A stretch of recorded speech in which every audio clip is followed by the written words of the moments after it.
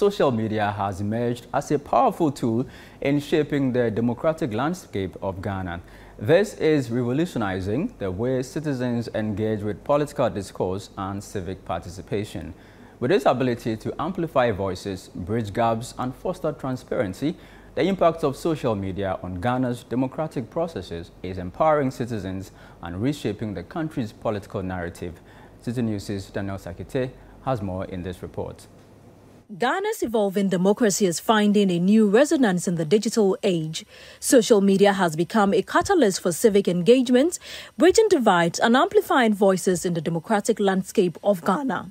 The digital realm has provided a platform for citizens to express their concerns, unite in causes, and actively shaping the nation's future. I could say it has drawn the attention of the government because now almost everybody is on the social media, and even if the agents of the government are not directly on the social media, they have reps who are on the social media, get information for them. Notably, political parties and pressure groups have harnessed the power of social platforms, leveraging their reach to mobilize supporters and advocate for their agenda.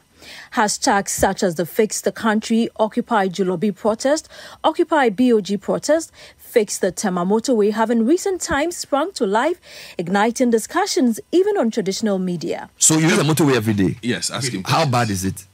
No, it's very bad, Bernard. You know, and now the issue is even compounded. You have a bad road, you have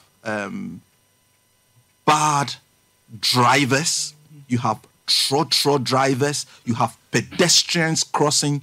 So it's now clearly free for all. No, it's a death trap because we have allowed the motorway to deteriorate over time. Such social media activism has consequently mounted pressure on the government to address issues on road infrastructure, good governance, corruption, among others.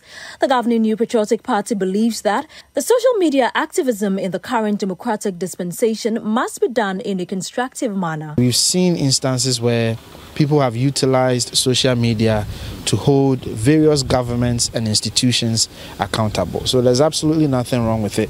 I think it's the right thing to do. However, though, it's the use of the medium to make positive impact, not negative impact.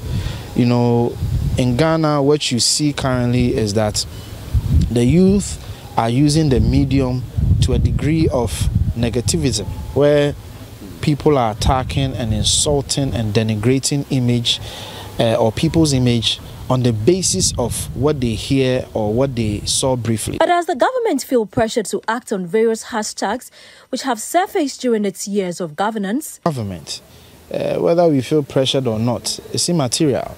People have voted us into power, they've given us a mandate, and we must deliver on the mandate.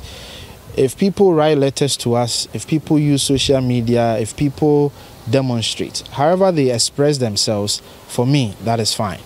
It is our duty to sort of absorb the pressure and then, where necessary, educate young people. So usually it's not the case that government is not doing anything about it. As I've said to you, the Tema motorway, something is being done about it. If you see, we've done the Boteman to School Junction. And once that is completed, we hope that by then Parliament has passed or given approval to what we've tabled at Parliament, so the main Tema motorway can commence. Now, if somebody comes out and says that fix Tema motorway and government responds, it doesn't mean government was aloof and was doing absolutely nothing. Something was being done. The drawings have been done, the negotiations, the loan agreements that we are going to use to fix it, and then it needs to go through the statutory processes like Parliament, etc.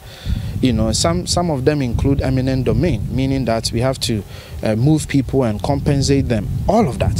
So all of these things have to go into road construction before you can do it. So when some of these behind the scenes efforts are being made, people feel like nothing is being done. But perhaps what that means is that government also have to be proactive in communicating. For Pressure Group Democracy Hub, it has vowed to continue in its pursuit of demanding good governance and better living conditions. We are not saying that they should come and turn Ghana into a utopian state, overnight. We know that is not practicable, but we are saying that, look, there are so many things that have gone on over the years that this government has been in power, and I'm not even excluding the past governments. Okay, so you see, I think that they are taking this whole thing wrongly. That we are attacking the government. If we do not attack the government of the day, who should we attack? Should we attack the opposition? It is you we are paying taxes to.